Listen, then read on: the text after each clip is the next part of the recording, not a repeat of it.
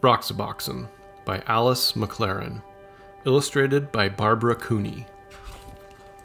Roxaboxen.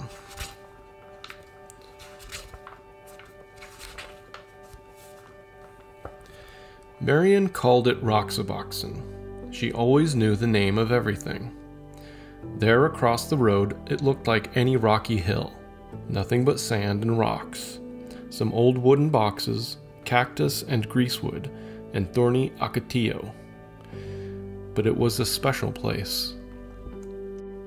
The street between Roxaboxen and the houses curved like a river, so Marian named it the River Road.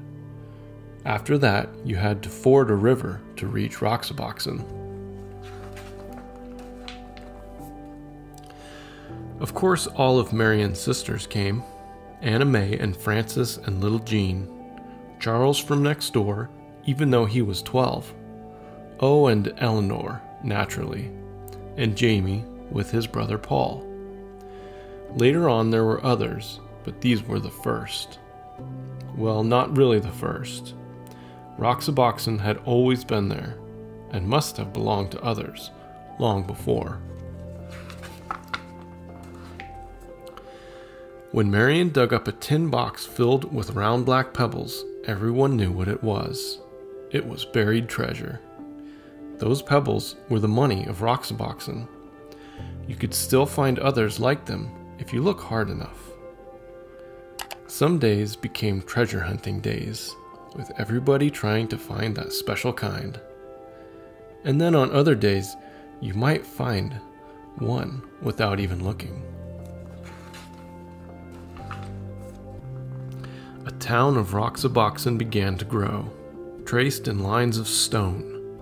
Main Street first, edged with the whitest ones, and then the houses. Charles made his of the biggest stones. After all, he was the oldest. At first the houses were very plain, but soon they all began to add more rooms. The old wooden boxes could be shelves or tables or anything you wanted. You could find pieces of pottery for dishes. Round pieces were best. Later on, there was a town hall. Marian was mayor, of course. That was just the way she was. Nobody minded. After a while, they added other streets. Frances moved to one of them and built herself a new house outlined in desert glass.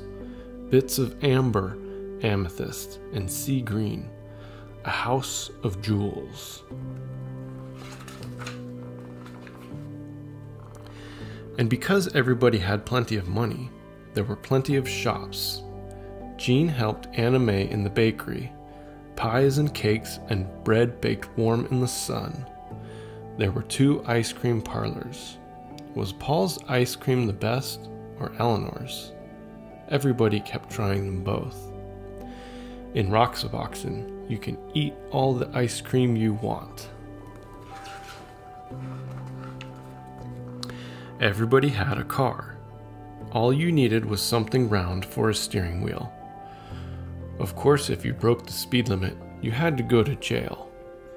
The jail had cactus on the floor to make it uncomfortable, and Jamie was the policeman. Anna May, quiet little Anna May, was always speeding. You'd think she liked to go to jail. But if you had a horse, you could go as fast as the wind. There were no speeding limits for horses. And you didn't have to stay on the roads. All you needed for a horse was a stick and some kind of bridle, and you could gallop anywhere. Sometimes there were wars. Once there was a great war. Boys against girls. Charles and Marian were the generals. The girls had Fort Irene, and they were all Girl Scouts. The boys made a fort at the other end of Roxaboxen, and they were all bandits. Oh, the raids were fierce, loud with whooping and the stamping of horses. The whirling swords of ocotillo had sharp thorns, but when you reached your fort, you were safe. Roxaboxen had a cemetery in case anyone died, but the only grave in it was for a dead lizard. Each year when the cactus bloomed, they decorated the grave with flowers. Sometimes in the winter, when everybody was at school and the weather was bad, no one went to Roxaboxen at all. Not for weeks and weeks. But it didn't matter. Roxaboxen was always waiting. Roxaboxen was always there. And spring came, and the ocotillo blossomed, and everybody sucked the honey from its flowers, and everybody built new rooms, and everybody decided to have jeweled windows. That summer, there were 3 new houses on the east slope and 2 new shops on Main Street. And so it went. The seasons changed and the years went by.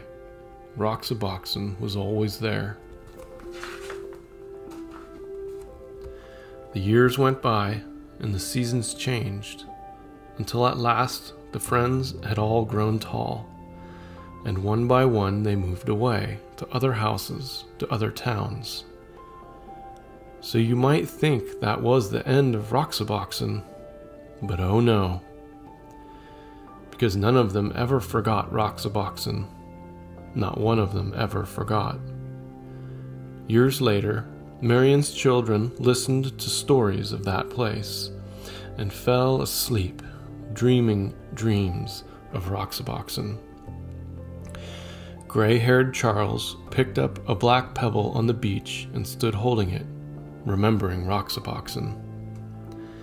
More than 50 years later, Frances went back and Roxaboxen was still there. She could see the white stones bordering Main Street, and where she had built her house, the desert glass still glowed, amethyst, amber, and sea green. Roxaboxen by Alice Mclerran, illustrated by Barbara Cooney. If you enjoy this story, be sure to give a like and subscribe, and thank you for sharing. Talk to you soon.